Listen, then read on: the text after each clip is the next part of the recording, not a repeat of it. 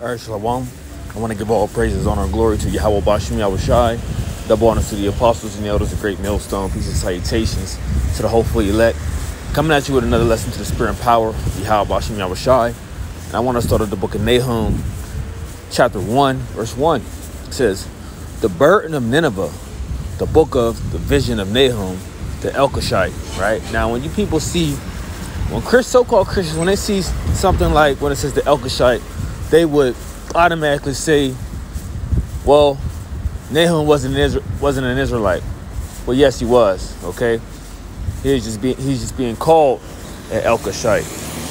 All right, just like how they try to say Job is not an Israelite because it says Job is Job comes from the land of Uz. Right, you had Israelites coming from particular areas, but their seed, it still goes back to Israelites. Matter of fact, let me get this before I continue on. All right, so let's crush this argument. I believe it's the book of Amos, chapter 2. Let's see. Yep, Amos chapter 2, verse 11. It says, I have raised up your sons for prophets and your young men for Nazarites. Is it not even thus, O ye children of Israel, saith the Lord? So right here it's letting you know the prophets, right? The prophets are Israelites. Nazarites still goes back to Israelites. Okay? Those are Israelites who took the Nazarite vow. But the point is, they are Israelites. You see? Because we are the ones can do the service of the Most High. You can read that in Amos 9, but I want to try to stick to the point. I want to drift off. Go back to Nahum chapter 1, verse 1. It says, the burden of Nineveh, the book of the vision of Nahum, the Elkoshite. Right? So when you go into this word burden, it says burden. I want to try to hit the main points. It said, an utterance, chiefly a doom. Right? A desire, prophecy, and I just said I wanted to hit the main one. So prophecy, desire, chiefly of a doom. You see? Now, we will be considered, the minute the Lord determines the prophecy today, we will be considered a burden to America, Babylon the Great. We are a burden to the elites. Right? Through the spirit and power of Yahweh Bashim Yahushai, each and every day exposing this devil, right? Exposing this devil for all the wickedness, for all the lies that he has pushed out on the planet Earth, especially, doing so with the Holy Scriptures. You see? So as this devil is continually being exposed, we are what? We are his burden. This is why when you see on YouTube, what do? He strikes our channels. He says misinfo. Okay, he says we break his community guidelines. He says hate speech, all these different things, right? But the same videos exist when you're dealing with, other individuals, right? No matter what they may be talking about, they may say it slightly different, or they may say it's just the same, but somehow their videos continue to stay up, and it's nothing but misinfo, so-called, right? So-called, because a lot of it be the truth. They just like to put misinfo because they like to take the truth down. But let's say for hate speech and violence and crime, they leave those videos up. See, when we talk about, we bring out the scriptures in Romans 9:13. Romans chapter 9, verse 13, right? They say this is hate speech. But then they'll leave up videos of artists, Israelite artists, talking about destruction, hate crimes to other Israelite, the Israelite people, right?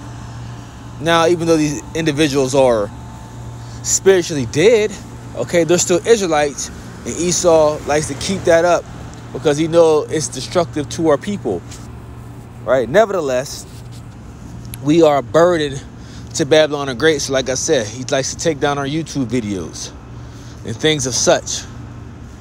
You see? Because he wants to try to stop this truth, but he can't. Verse 2, it says, the Most High is jealous, and the Lord revengeth. The Lord revengeth and is furious. What? Not according to the so-called Christians. The Lord doesn't revenge. They say that isn't fair. Okay? The Lord would never do anything like that. Well, wait a minute. Let's read it one more time. The Most High is jealous. It's another characteristic that they don't talk about of the Lord. And the Lord revengeth.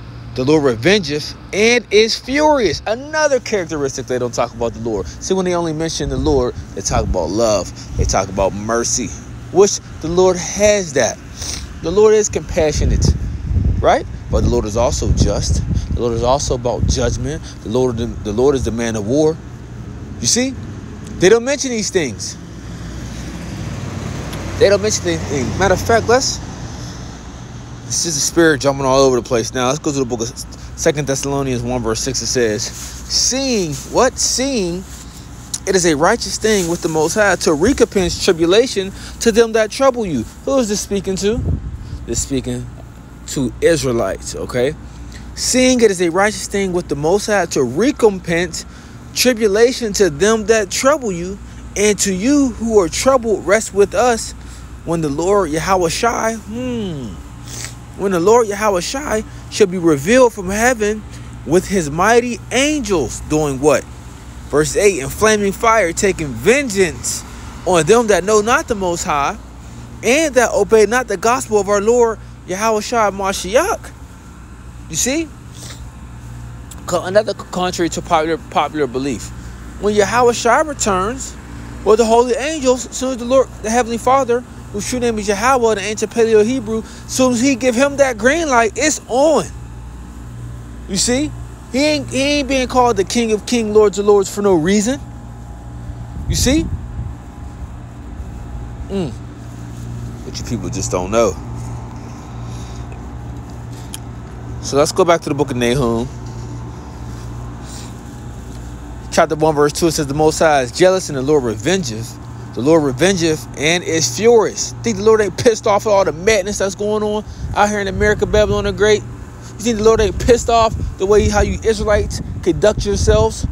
And you're the holy people, right? People are supposed to be following you.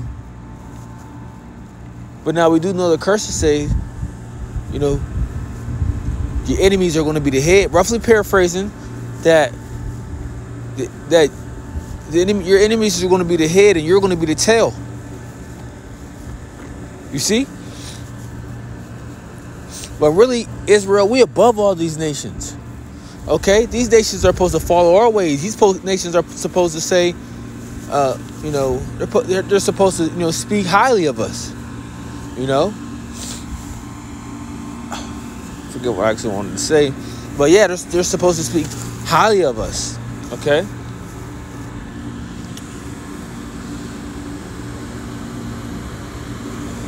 Let's see if I can get it. Because I don't want to get past it. Let's jump to the book of Deuteronomy chapter 4 verse 5 real quick. It says, Behold, I have taught you statutes and judgments, even as the Lord my God commanded me, that ye should do so in the land whither ye go to possess it. Right? Instructions, guidelines. Keep therefore and do them, for this is your wisdom and your understanding in the sight of the nations, which shall hear all these statutes. This is what these other nations are going to hear. And say, surely this great nation is a wise and understanding people. And we left off from that. And now nations look at us like what? A bunch of brute beasts, how they carry themselves. Right? I'm not talking about the elect, but I'm talking about the 2/3 right now. A bunch of brute beasts on how they carry themselves. A people of no honor. A people of no value. Right? A people with no morals. A people with no breath. Verse 7 says, What nation is there so great, who have the Most High so nigh unto them, as the Lord our God is in all things that we call upon him for? You see?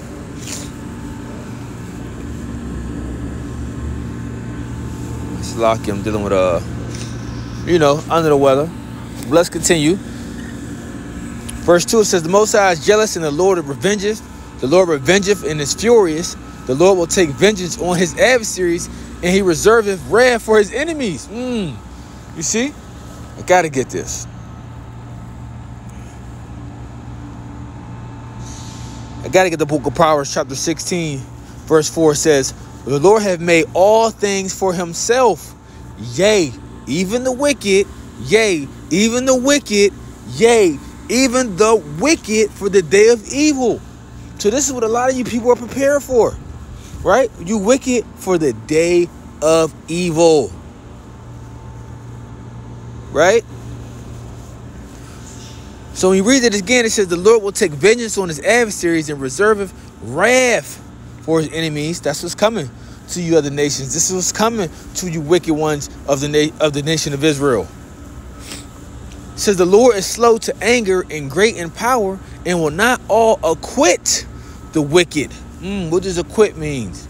Right? To make not guilty, to make guiltless, to make blameless, to cleanse, blameless, be guiltless. Okay, to go unpunished. No, the wicked is not going to go unpunished. You 2/3 Israelites, you're not going to go unpunished. Right? You see, I seen this post the other day of, you got Israelites putting it says real Israelites don't hate people. Like, what the fuck are you talking about? It says real Israelites don't hate, something to that effect. And I'm just like, what are you even talking about?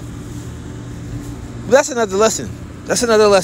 See, because a lot of you Israelites, are Israelites running around with no breath too, just on the internet, just on the comment boards, no works, nothing, just running your mouth all day, type on a keyboard. But that's another lesson I'm gonna get to in the spirit, or through the spirit. It says the Lord is slow, verse 3, Nahum chapter 1 verse 3. The Lord is slow to anger and great in power, and will not at all acquit the wicked. The Lord have his way in a whirlwind, in a storm, and his clouds in the dust of his feet. He rebuketh the sea and maketh it dry, and draweth up all the rivers. But Bashan languisheth, and Carmel and the flower of Lebanon languisheth. Let's go into this word languish. It says to be sick, to mourn, to languish, be weak, wax feeble. Hey, this was coming to America, right? A state of mourning, a state of languish, right? It says, the mountains quake at him, and the hills melt in the earth, and the earth is burned at his presence, yea, the world and all that dwell therein. Who can stand before his indignation? Who can abide in his fierceness of his anger? His fury is poured out like fire, and the rocks are thrown down by him, right? And with all this technology, with all this so-called left-hand wisdom Esau got, right, he ain't going to be able to stand in the day of the Lord's anger, right? This devil ain't going to be able to stand. Look, the Lord going to raise up mighty men. The Lord going, like it says, he's going to turn fishers, which that's what we're out there doing on the highways, the byways right now. We're fishing, to hunters, right? When you read the book of Amos, chapter 9, verse 2, how we're going to dig into hell, how the Lord is going to grab them, as they're going to be up in the heavens. What? Nothing better than just go right up the few chapters and read this, the book of Amos, chapter 9, verse 2. It says, though they dig into hell, thence shall my hand take them. Though they climb up to heaven, thence I will bring them down. And this is what the Lord is going to do to the elites, because the elites are going to try to hide, right? And he's going to turn his fishers to hunters, which they're going to be the mighty men of Yahweh Ba'ashim Yahushai. John, the book of Jeremiah, chapter 51, verse 20, it says, thou art my battle axe and weapons of war, for with thee I will break in pieces the nations, and with thee will I destroy kingdoms. Right? So the Lord, he constructs, this movie. Right? He writes the script. And the crazy thing is, like I said, it's all time back to, guess what? This is a burden to the elites to know this info of how they have constructed all this, right? What is it? Billions of these useless FRNs, right? That constructed all these dams, constructed all these different, tech to fight against the holy angels and the Lord. To what? To lose. To ultimately lose. And we're telling them that to their face, that this wicked kingdom that they have set up, that rules the world in wickedness, is going to fall. It's going to fall. And as we see, as if, right now we're the underdog in the flesh. We're the underdog in the flesh. But through the Spirit, we on top. We on top. And like I said, so we are a burden to Esau, Edom. We're a burden to America, Babylon the Great. We're a burden to all the people that want to continue to stay here and live on and watch this wickedness and flourish. Till next time, I want to say, Shalom.